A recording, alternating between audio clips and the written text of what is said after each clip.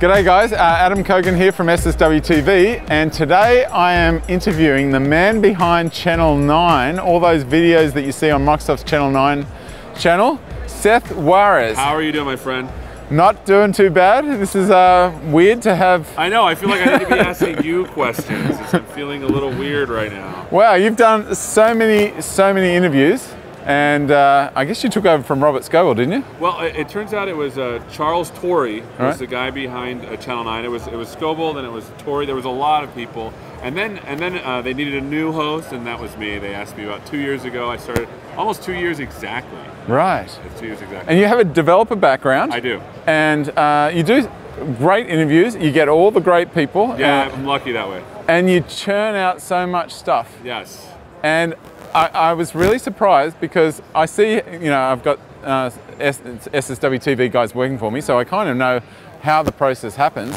And then I saw how you do it. You kind of one-man band, got a camera, you've got no one standing behind the camera, you're sitting in front of the camera. That's right. Yeah, it's amazing. Well, there's two kinds of shoots that I do. Yeah. There's the kind where we're here, like at Ignite, where we do live. When they are live, we do need some people here. My manager comes, and then my coworker, Golnaz, who's a producer, she comes and she manages this thing called a switcher. So that's why when you see things switching back and forth, that's all happening live. It's not recorded.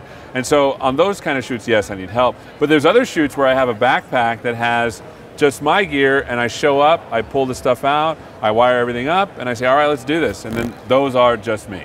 Right. So there's a number of videos. I have a blog on Channel 9. Hopefully we'll put a link up to it. I'll give it to you later, where you can see where I literally just show up and it's just me. And how did you know how to do this? Did you get training, or you just... No, I didn't know anything. Like, my background is I have a master's degree in computer science. I did research in artificial intelligence and AI, and so I'm a machine learning guy.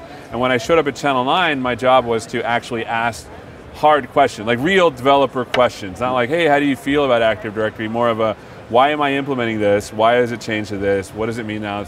So real developer questions. And so when I showed up, they said, hey, Seth, you're going to have to go do recordings in people's office. And so they showed me the cameras, they showed me the equipment, and they showed me how to use it a little bit. In fact, the camera I have now is a Canon XC15. And my producer gave it to me. She said, here, Seth, use this. Just put it on auto. You probably won't screw up that way.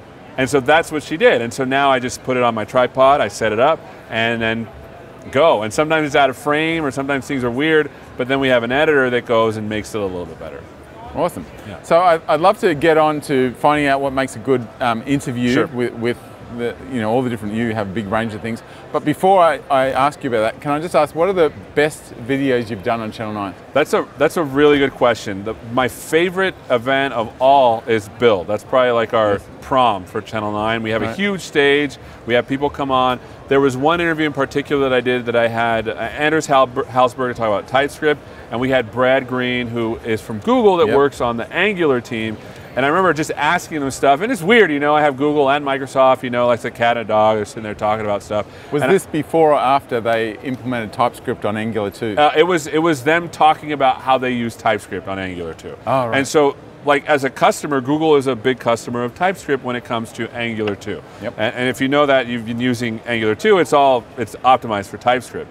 And so what I did is I turned to Brad Green during this interview and I said, hey, Brad, what are some feature requests you have of Anders? And all of a sudden you're like, oh, okay, we're going there. And you start asking about, well, we want to do this, we want to do that, we want to do this. And then Anders had a philosophical disagreement. For example, for those that are watching, he wanted to know about tree shaking.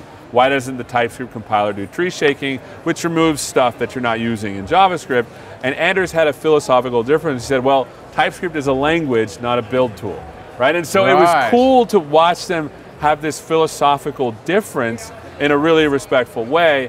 But for me, it was neat because I had like two of the biggest tech companies in the world discussing a technology that was new and talking about the evolution of it. And I felt like I was there, like a fly on the wall, with history kind of happening. It was kind of cool for me. That was one of the best ones. All right, well, I'll put that link. Okay. Can you give us another couple?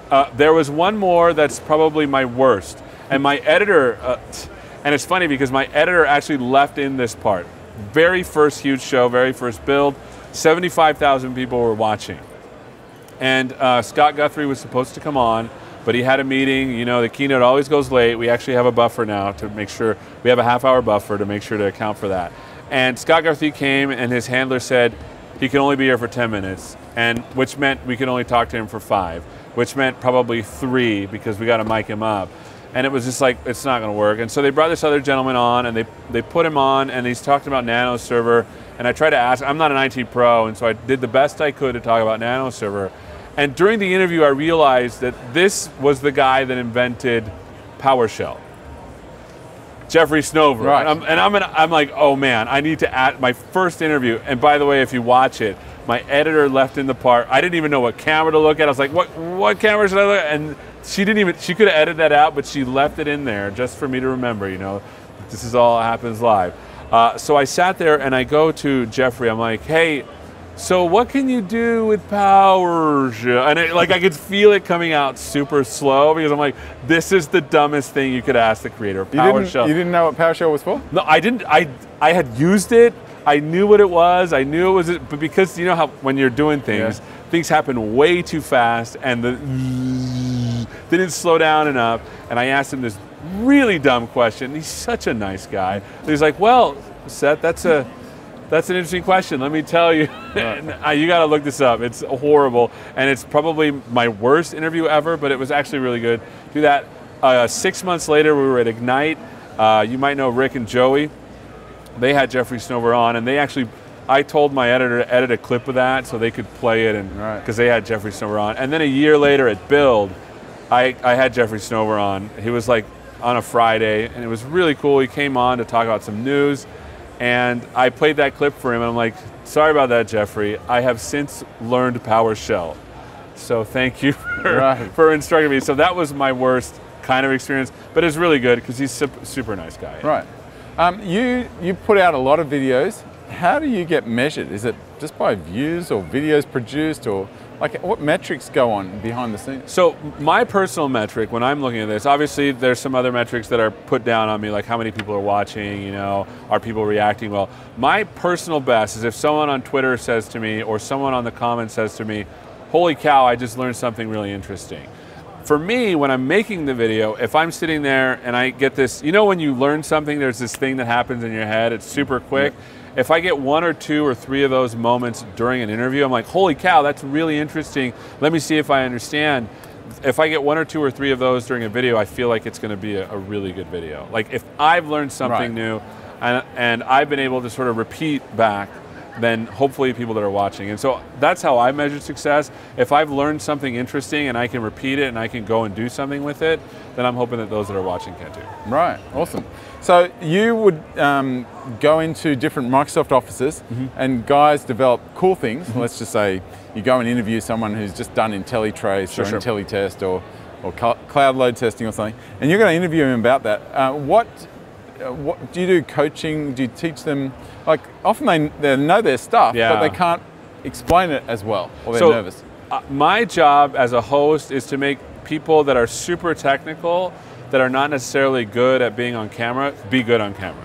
And so my job is to make them fall into the right story. And so the way I always frame, well, I mean, storytelling has been around since the beginning of time. When you see people draw an animal on a cave, right, and chasing some guy, right? When you see that, the first thing you think of, there's a problem. I wonder what happened to that guy. And we're talking like all the way back in caveman times. The same thing for every story. If someone asks me like, how should I talk about this?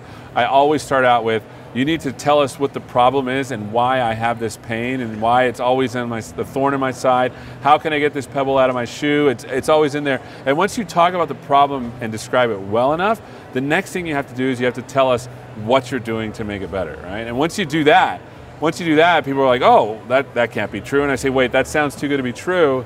Can you show us? And then once they show us, so you have this, you got to state the problem, you got to show why it's a problem, you got to tell us how you solve it, and then you got to show us how you solved it, and then at the end you sort of summarize, like, holy cow, I've been having X problem, you know, I don't know, with IntelliTrace, or for example, you showed one during your talk where you get a null pointer exception, you have no idea where it's coming from, right? And you showed the guy, and you just got to hype that part of the story up, and then you can say, here's how we're solving it. We're showing you where the null pointer is coming from so you can actually look at it. Let me show you in a demonstration. And then at the end you say, well, you know you always had this problem.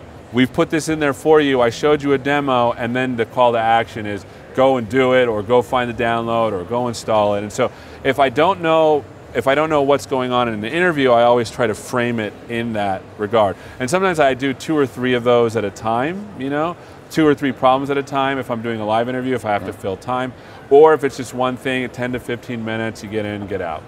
Oh, that's fascinating. Yeah. Well, thanks, Seth. Thanks for having me, bud. That was awesome. And this is Adam Kogan signing off for SSW TV. Take care.